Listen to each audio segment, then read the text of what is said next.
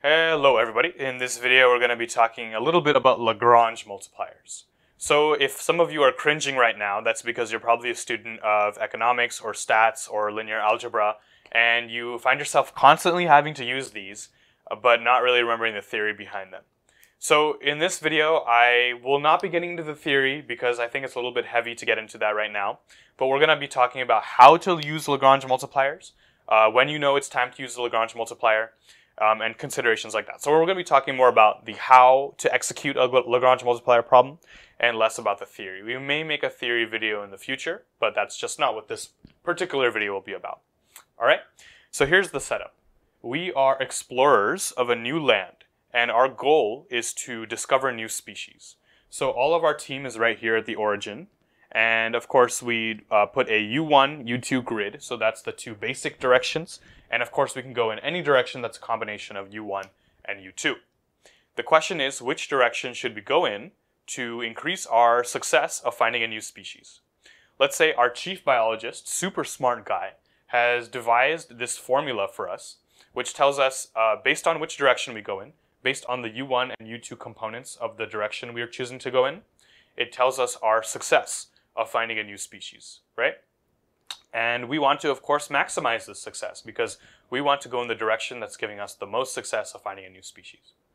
The formula is given by U transpose SU, where S is a 2 by 2 matrix, 1, -1, 3, 1, and U is simply the direction we're choosing to go in. So it's a 2 by 1 vector with the U1 and U2 component of the direction we're choosing to go in. Now, I'm not going to go over all the computations which lead us from U transpose SU to what that formula is algebraically, because I think based on the matrix multiplication type operations we've done in past videos, you can do that, I'm confident. But in the end, we find that if we find the closed form algebraic solution after doing all these vector matrix multiplications, it's equal to U1 plus U2 squared. So we want to find the direction that maximizes this. Seems simple enough, maybe we can just do a calculus problem, but there's something fishy going on already, right? Let's say we choose to go in this direction right here, with this U1 and this U2. We plug those into the formula and we get some number. Now let's say we double those components and we go 2U1 and 2U2. Now our answer shouldn't change, right? Our success should not change, because we end up going in the same direction. We just chose to represent that with an arrow that was double the magnitude. But it ends up that if we put 2U1 in here and 2U2 in here, then the 2 can get factored out. It gets squared, of course, and we end up with 4 times the amount of success. That doesn't really make any sense, right? We don't want that to happen, because if we were to do a traditional calculus problem, a traditional maximization problem on this, it would tell us to set U1 and U2 as both as positive infinity. Because if we do that, we're going to get infinity as our success, and that's amazing, but that doesn't help us understand which direction we're supposed to go in, right? So it becomes pretty clear here pretty fast that we need some form of constraint. We need to make sure that we're not allowing any possible U1 and U2 values.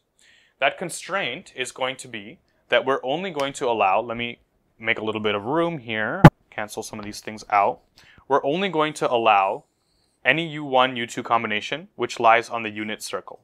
Another way of saying that is if this vector U is the one we're choosing to go in, we need the magnitude of vector U to be equal to 1.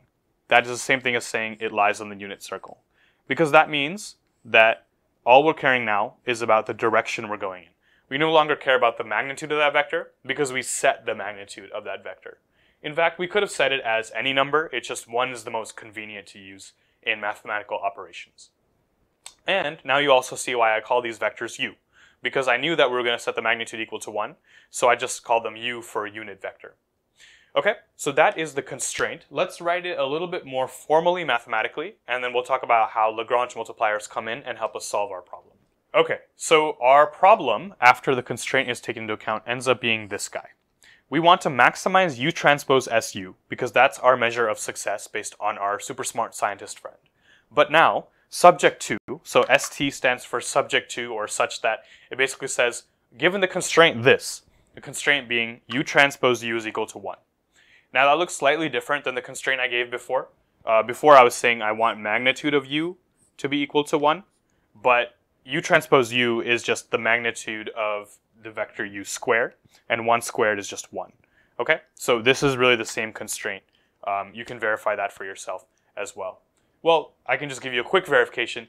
U transpose U, since U only has 2 elements, U1 and U2, U transpose U is going to be U1 squared plus U2 squared. And that's the same thing as the square of the magnitude of U, because it's given by the same formula. Okay, cool. So that's our constraint. Now, here is how you actually use a Lagrange multiplier. You go ahead and write your objective function, the function you're trying to maximize or minimize, U transpose SU. You do plus lambda, lambda being the actual Lagrange multiplier itself, and then you go ahead and take your constraint, move everything onto one side of the equal sign, so we get 1 minus U transpose U. Okay, so this is our new function, and we basically treat this as an unconstrained problem. We have already internalized the constraint. We have taken the constraint and put it into this new formula, so that now we can go ahead and just operate on this guy like we would a normal calculus problem. We just take the derivative and set it equal to 0. Okay, so let's do that.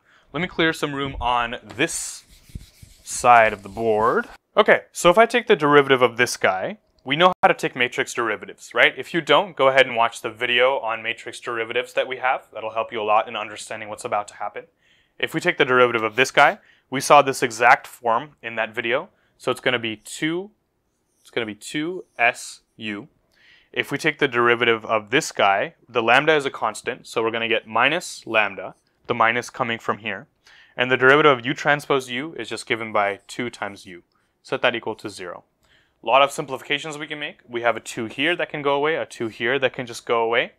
Let's move the lambda U over to that side, so we get SU is equal to lambda U. Now this is really cool, and let me tell you why. What does this look like to you? This is, of course, the equation of a eigenvector. Because remember, any eigenvector of matrix S is going to satisfy the formula SU, U being the eigenvector, is equal to some scalar multiple, lambda, of the vector U. So we have found that U, any direction we're going in on the plane, has to be an eigenvector of matrix S. That's already a powerful statement. So now we're only able to consider eigenvectors of matrix S. Of course, the question is, which eigenvector of matrix S should we use? Because it's going to have potentially a few of them, right? To figure that out, we're going to do another fancy trick. That fancy trick being we're going to go ahead and left multiply each side of this equation by U transpose. So we're going to get U transpose SU is equal to lambda U transpose U. And what is U transpose U? Well, it has to be equal to 1. We know that. We said it. So that means that we can just get rid of U transpose U. My board's obviously not erasing as well as I want it to, but that's gone. So we find that U transpose SU is equal to lambda. Why is that significant? Because the thing we're trying to maximize in the beginning was U transpose SU, which is the thing right here. If we're trying to maximize this, and this thing is equal to lambda, we're also trying to basically find the maximal lambda. But what is lambda? From our previous step, we saw that lambda is an eigenvalue of matrix S. So we basically just want to take all the eigenvalues of matrix S and find the biggest one. Because if we find the biggest eigenvalue, that's going to maximize lambda, that's going to maximize this, and that's exactly what we want in the first place. So it's a little bit of mathematical gymnastics to get from here back to there, but hopefully you can see from these calculations we've done that if I were to pick the biggest eigenvalue, lambda, of matrix S, and then find its corresponding eigenvector, U, that's going to be the direction I need to head in order to have the highest measure of success based on my constrained maximization problem.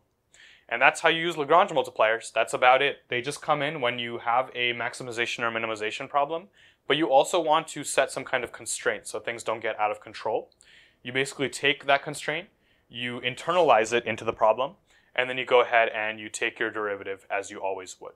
Okay?